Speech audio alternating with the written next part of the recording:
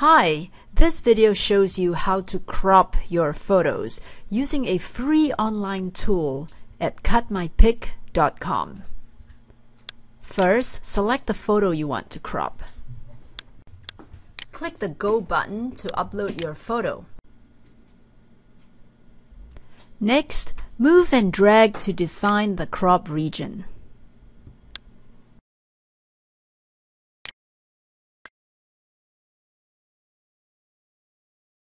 You can also add special effects. Let's try rounded corners and drop shadow.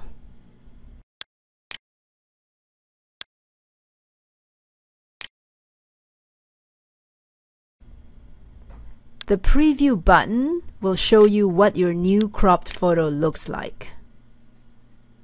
Like it? If not, you can change the settings some more and hit preview again.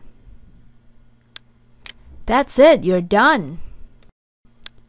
The final step is to save or share your photo.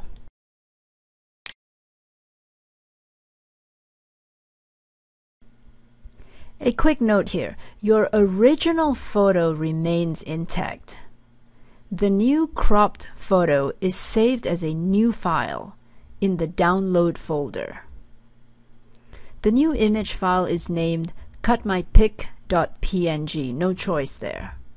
You can easily rename and move the file somewhere else though. Alright, it's your turn. Improve your photos, crop them. This is Martha at playitagainvideo.tv.